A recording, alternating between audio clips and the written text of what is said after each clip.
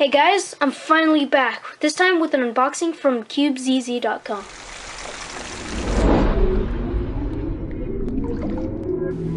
Okay, standard shipping of course, which was like a week. It's not that long actually. Now I just have to open it. Open it last. Okay. So here I got the YJ Yulong. I already have one, but this one's in stickerless. And the Moyu Pyraminx, which box has been ruined. Oh man, it's okay. So, start with the YJ Cube. Oh gosh, I hate these boxes. There we go.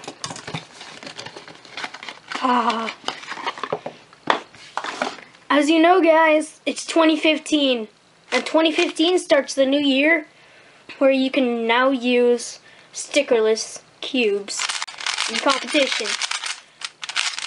I didn't buy this before because I wasn't able to use it in competition, but now I can finally use it.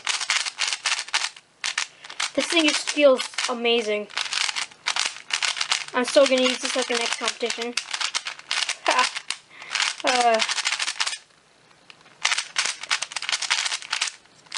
Okay, enough of that. I can go enjoy that later. But here is the Moyu Pyraminx. Oh, it's taped. There we go. Now, okay. Yes. Oh. Finally. The Moyu Pyraminx. This thing turns really nice. So smooth, and maybe I'll finally start getting into Pyraminx. That's peeling off. But yeah, this thing is awesome. I'm so happy because I am really lazy to mod things. If you've ever seen my Shengshao, my Shengshao 5x5, it did not turn out well. But as you can see, this corner cutting is awesome. Okay. But yeah, this thing is really awesome. And of course, I love the Moyu shades. Other people hate them. I have no idea why, but this doesn't have orange, so I don't think that'll be a problem.